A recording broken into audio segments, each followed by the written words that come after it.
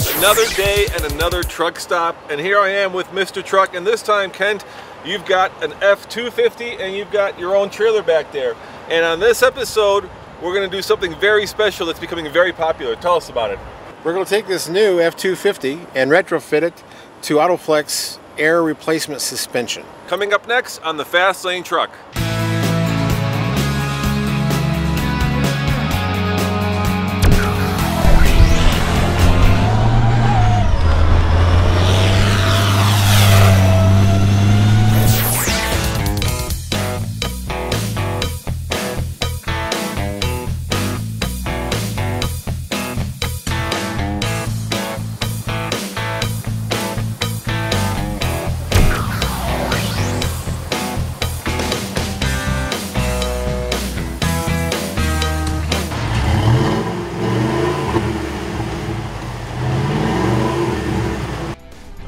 Okay. Kent, 0 to 60 in the F-250. What's under the hood? This is a 6.2 Ford gas V8. So no diesel? No. You know how much horsepower you're putting out? Not exactly. It's probably a number I should have looked up. I will font it. Okay. I'm pretty sure it's close to 400 horsepower. Yeah, torque, but horsepower I think is less than that. But yeah, we'll find out because I should have looked it up. Yeah, that's right. We'll font it. So let's do 0 to 60 without a trailer, without the air suspension, so that we can compare it to doing it with the air suspension after you have it installed. Right. That'd be very interesting to see if there's a difference between the two. Yeah, go for it. All right, here we go.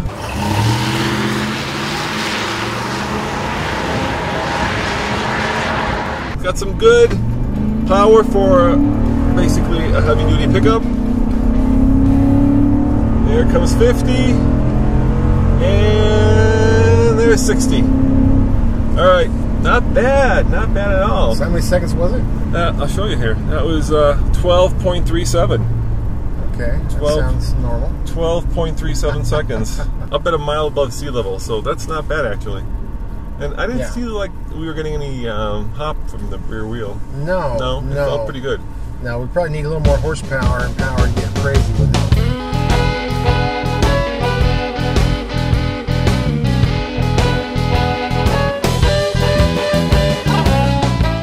So let's see how long it'll take to stop, because let's face it, towing is all about stopping.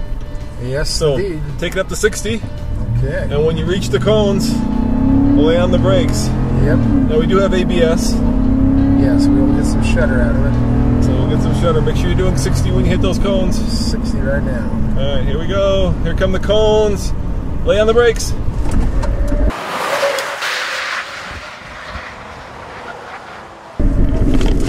It stopped pretty straight. That was good. Yeah, that was good. All right, let's measure how long that took. All right, we're going to do it the old-fashioned way. We've got the wheel, and we're going to go to the middle of the window, because that's really where you hit the brakes, at the middle of the window when you hit these cones. So let's find out. Set to 0. Here we go. Here we go.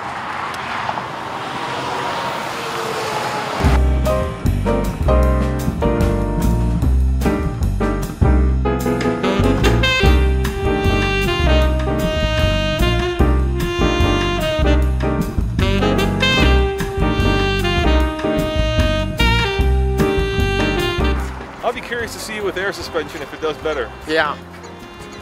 All right. We got both brakes are working the way it looks. Yeah. What's the verdict? It looks like 143. Is that what you see? What's the tenth say? 143 and 143.2. 143.2. Okay. So next time we do this, we're going to have air suspension on the F-250, and that'll be interesting to see if it's longer or shorter. Shorter, yes. That'd be great. All right. Now there's something interesting. If you look really closely, you can see the dark striation in the skid mark. Basically what's happening is the ABS is pumping the brake, and the tire is releasing and grabbing and releasing and grabbing to keep the wheels from locking up. ABS at work right there.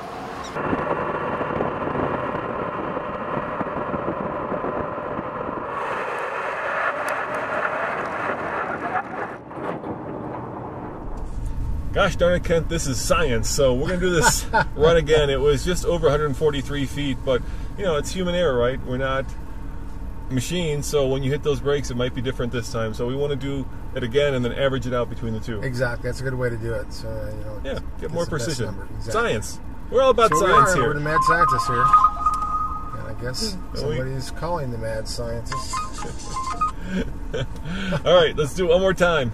Okay, I'm 60 ready. to 0. Take it up to 60, and when you hit those cones, hit the brakes. And I'm getting ready for my eyeballs to pop out of my head.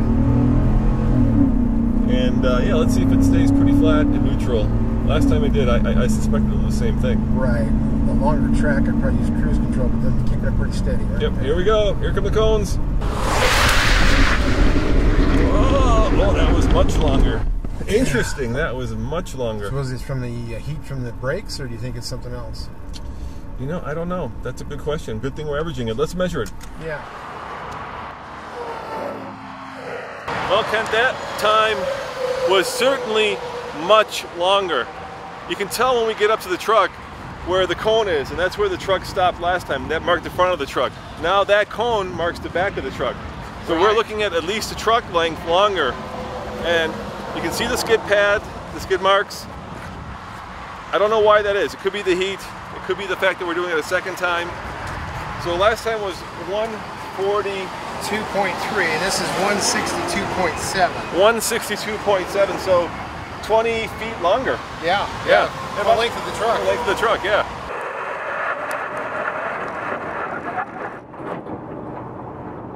I think there's one more test we have to do. We have to do a slalom cone test. I've got the camera mounted underneath the bed of the truck, so you'll see how much it's swaying. Let's set up the cones and kind of have you go through them and see how much sway we get. All right, to keep this as precise as possible, we're gonna measure them about 100 feet apart. So the cones will be about 100 feet apart. So both runs with the regular suspension and the air suspension 100 feet apart. Let's see how it does. Let's measure it. And what speed should we hit it at? Well, what in the past we've done it at 45 and 55. I'm thinking we should be able to do it at 50 miles an hour is what I'm thinking is how it'll come out. 50 miles an hour it is.